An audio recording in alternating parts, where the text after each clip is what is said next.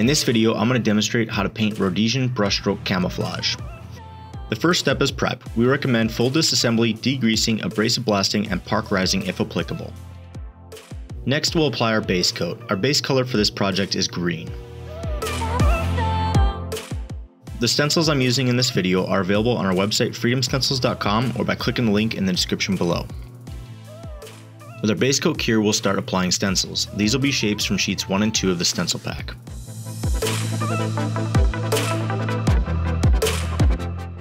Rhodesian brushstroke is a repeating pattern, so I try to lay my stencil shapes out to repeat as well.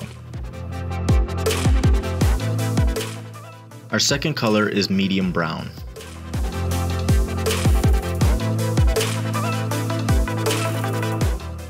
Our next set of stencils are from sheets 3 and 4 of the stencil pack, and I try to lay these out to repeat as well.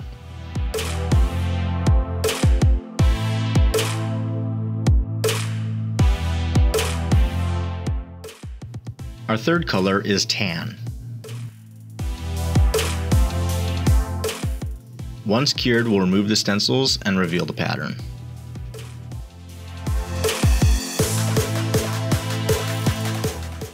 A nice final touch that really makes the pattern pop is to distress with some black and then some steel wool. And that's how you do Rhodesian Brushstroke Camouflage. I hope you enjoyed the video. If you did, make sure you like, share, subscribe, and comment in the comments below. You can also support this channel by visiting freedomstencils.com. Thanks for watching.